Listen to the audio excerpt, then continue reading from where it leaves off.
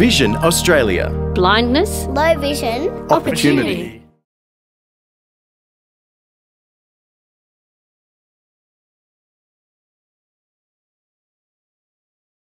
I think for young people that the most important thing that you will do in your youth, frankly, is figure out what it is you want to be when you grow up. And I think the only way you're really going to be able to do that successfully is if you have lots and lots and lots of experiences with different kinds of jobs, not all of which you will love. And that's okay, because that's part of the process.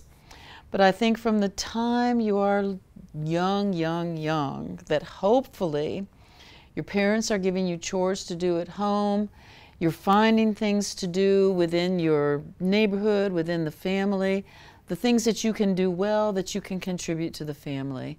The first work experiences we ever do in our lives are typically within the family, where you're doing chores. Your parents are expecting you to do certain things, to pick up after yourself, to make your bed, to help out at home, to actually set the table, clear the table, maybe do the dishes in the evening. That the challenge is going to be that others will not expect you to do chores like your sighted siblings do, or your friends at school. But you've got to advocate for yourself and say, I can do this, I want to do it, and participate, first at home, then in the neighborhood, and then in the larger community. I've got a couple of things that I want to share with all the young people watching this video. Number one is, you are a perfectly capable human being. You simply have a vision impairment, or maybe you have a vision impairment and another disability, but you're still able to do things. And I think that what happens a lot of times when you are the person with a disability is that the people around you, mostly adults, but also some of the kids, are going to do things for you and do things for you and do things for you. They're going to bring you things and take you places and let you cut into the line. People are going to give you things sometimes just because you're blind, and you don't need them to do that, frankly. You need to get out there and do some volunteer work probably pretty early on. I would say no later than by the time you're 10, 11 years old is perfect time to get out there and really start doing some things for other people. Why? Two reasons. One, it lets other people know that you want to help others, that you don't just expect people to help you, but that you have something to give back to the community, that you want to help other people in the community because you are able.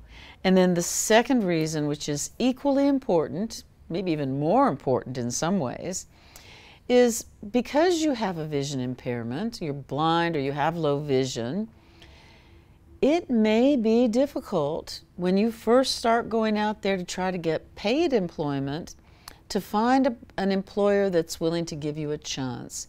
Employers need evidence, and volunteerism gives you that evidence that you can do a job and do it consistently, do it well, even without the benefit of pay. It is more important than almost anything else you're going to do in life, is to go out there and get those work experiences, because everybody has to go to school. That's a mandated thing. You don't have a choice. You have to go to school. You have to do your studies. But not everybody has to go out and get a job or do volunteer work when they're young.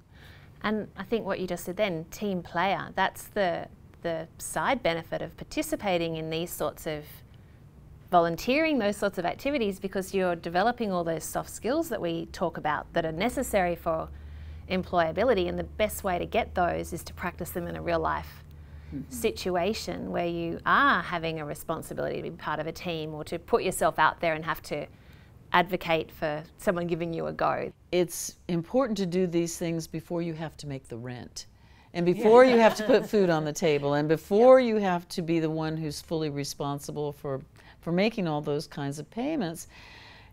To do it while you're still at home and while you're in school is a really safe environment, because you have mom and dad taking care of the house in terms of, you know, putting a roof over your head and and putting food on the table, it's not so pressurized. Whereas if you suddenly have to get a job because you have to pay the rent, the pressure is on. And so I think the volunteering it's safer, it's more comfortable in that regard, but it's important to remember, if you're doing a volunteer job, you have to treat it just like work. Be there on time, do the job that they ask you to do, don't complain. All the things that are applicable to work are applicable to volunteer activity. Students might have an opportunity, usually when they're in year 10, to do a week of formal work experience. But what's your advice around doing that work experience placement? If you're in grade 10, you're probably starting to think about, maybe I'd like to be an OT, or maybe I'd like to be a teacher, or maybe I'd like to be an astronaut, or maybe I'd like to work in a bank, or maybe I'd like to be a personal trainer and do fitness courses with people, or maybe I'd like to be an actress or a singer. It doesn't matter. It's just you're starting to think, what would I like to do when I grow up, when I leave school, when I finish with all of this school thing? What would I like to be doing? Make sure that your work experience fits with what you're thinking about. It doesn't have to be the exact job. It probably won't be, because that's tricky. But it should be related. But it's also a wonderful opportunity, if you play your cards right, to demonstrate skills. So if I have gotten myself organized, and I do know my route, and I do know what tools I might need on the job, if I know what the dress code is, if I've done some research into the company, if I can impress the people at that work site for that week that I'm on the ball, that I've paid attention, that I'm well prepared, and that I'm taking away the maximum amount of information available to me from that work experience, they're going to be thinking positively about you into the future and might be willing to give you another shot, say during the summer holidays or the Christmas holidays, or even after you finish school. It's important to pay attention to the fact that no matter how short that work experience is, for you, it's an opportunity to demonstrate skills.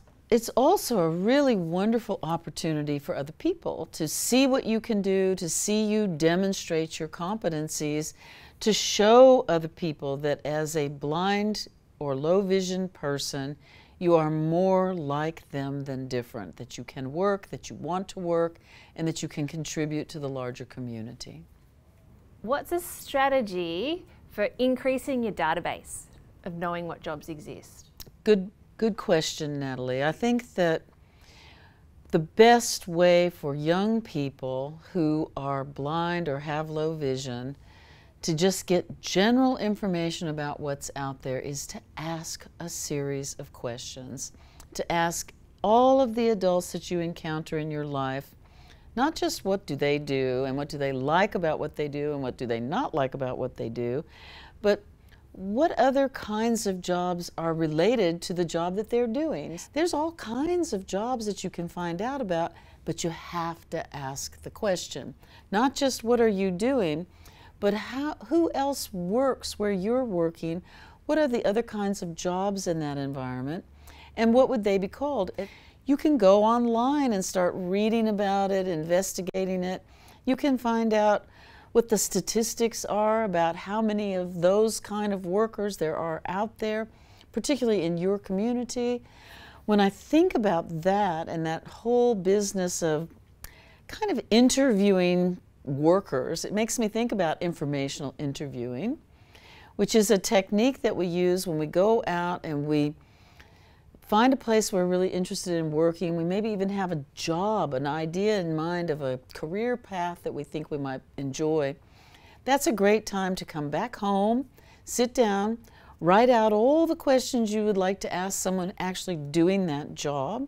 But if you call someone up and say, you know, I'm really interested in coming in and just chatting with you about becoming an OT, for example, could I have 15, 20 minutes of your time to just sit and visit about what it takes to be an OT, what kind of training I would need, what kind of work experiences would benefit me, where I might want to study, the kinds of courses I might want to take in high school that are related to that.